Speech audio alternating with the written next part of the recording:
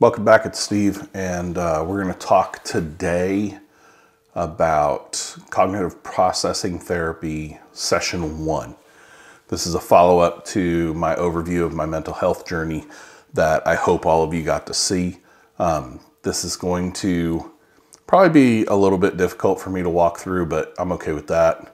So let me just tell you a little bit about CPT real quick. It's an evidence-based therapeutic approach to address the disorders that you have, the challenges that you have, that you face with PTSD, or, it's specifically we're going to focus around PTSD, but it can be leveraged in many different ways.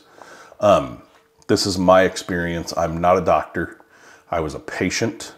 I was not a doctor.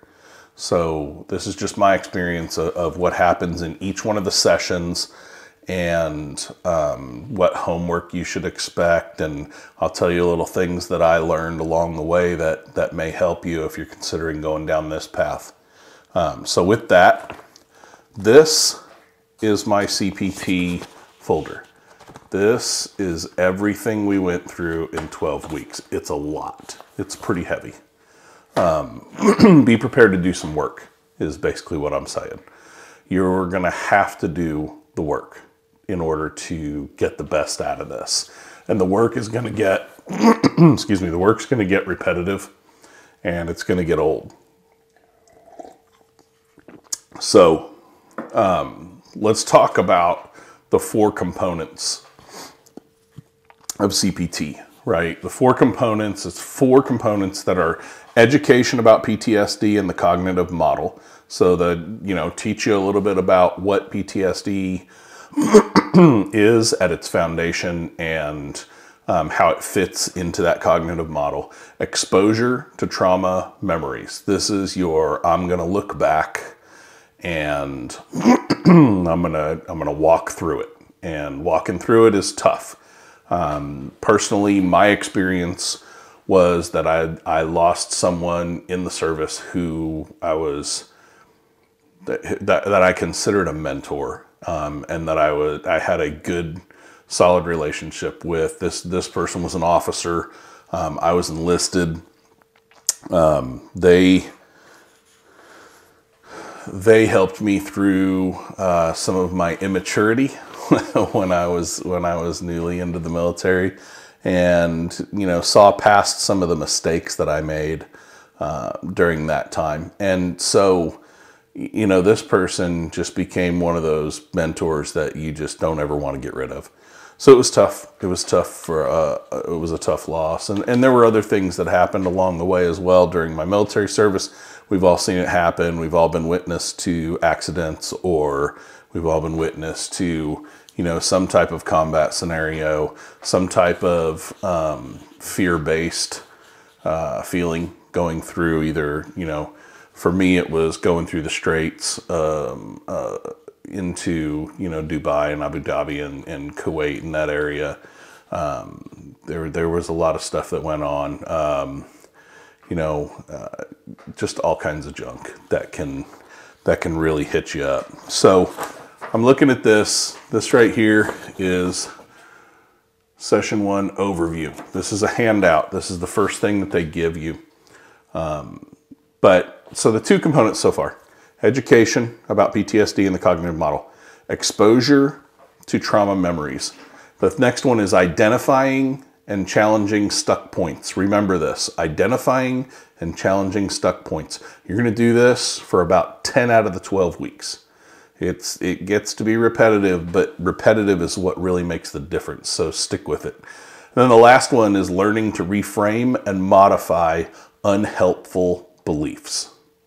So basically reframe things that you're thinking wrong. Like for me, I thought that there was a component where I was personally responsible for some of the bad things that happened while I was in. Specifically, I was, well, what if I was in charge of this person's equipment? And what if I was the guy that he was, with? What if I was in what if? And I what-ifed myself into a wreck, basically. So trying to manage those thoughts. and then, you know, manage the identifying where some of those things are, some of the things that really get to you, some of the things that trigger your PTSD, trying to get to those and get that done as well. So let me step through the things that we're going to accomplish in session 1. First one, building rapport and trust. Establishing trust. This is critical. I'm going to tell you flat out, if you don't have an ability to be fully transparent and vulnerable with your counselor because you don't have that level of trust with them, or you don't think you're going to be able to build that level of trust with them, get a new counselor. Do not stick with somebody that you're not comfortable with.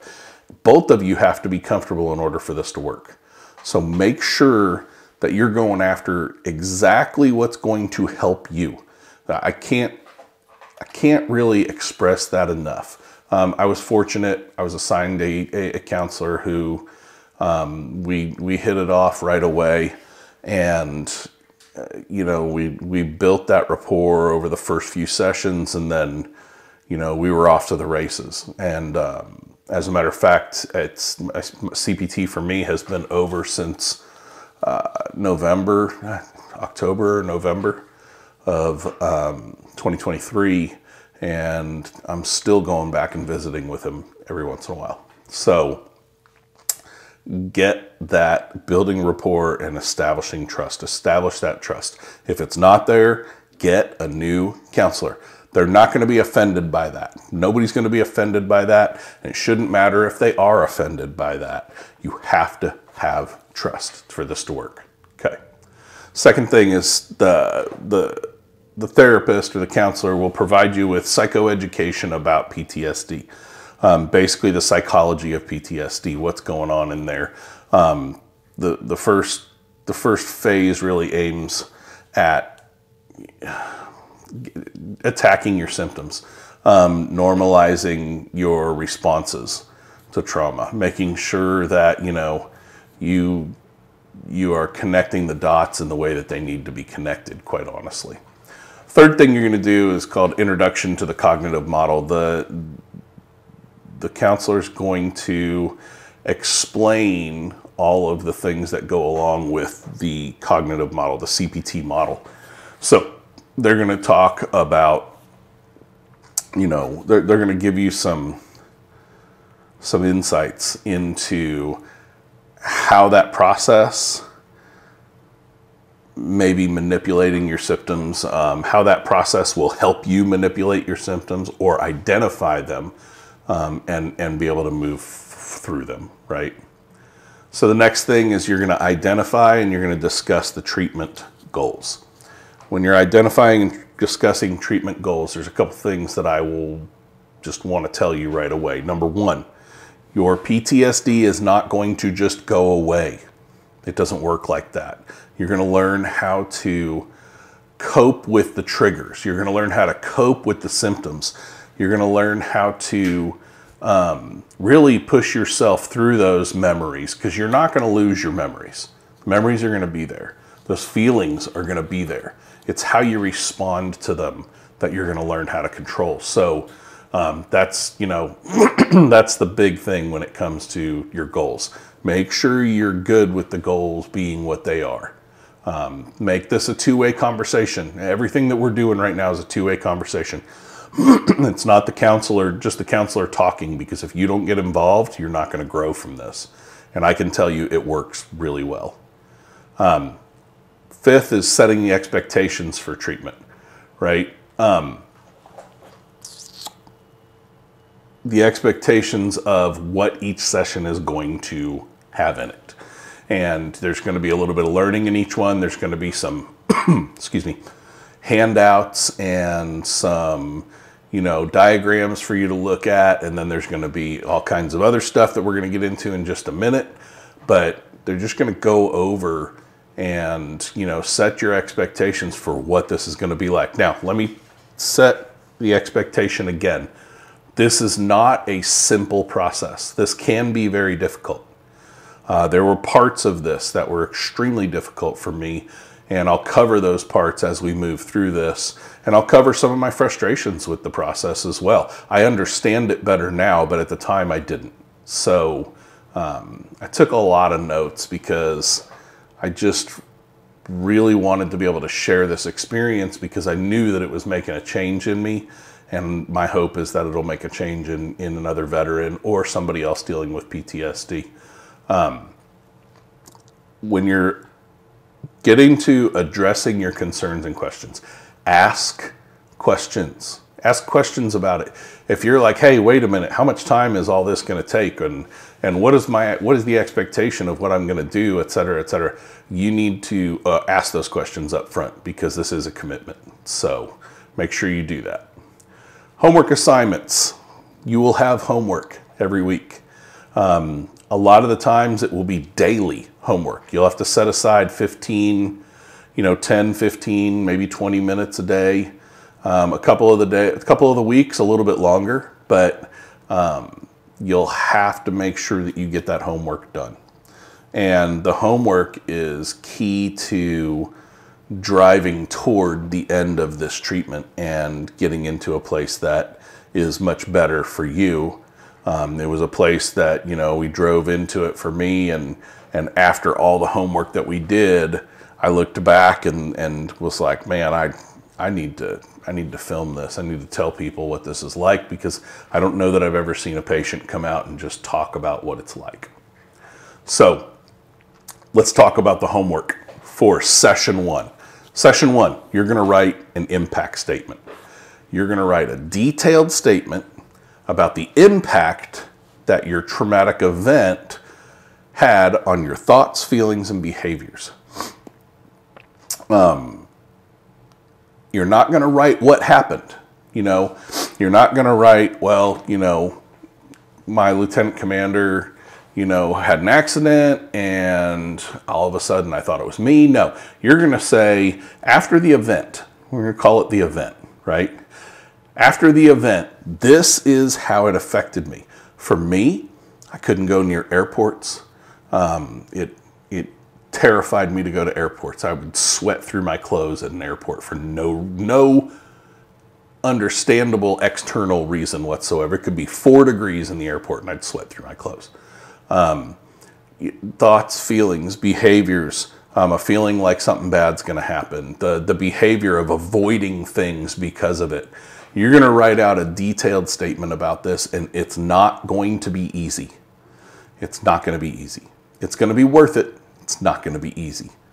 And when you write that out, the goal is that you will be as thorough as possible. And I'll tell you why. Sorry, it's time for a glass of coffee. I said glass of coffee. Next, you're going to do an automatic thoughts log.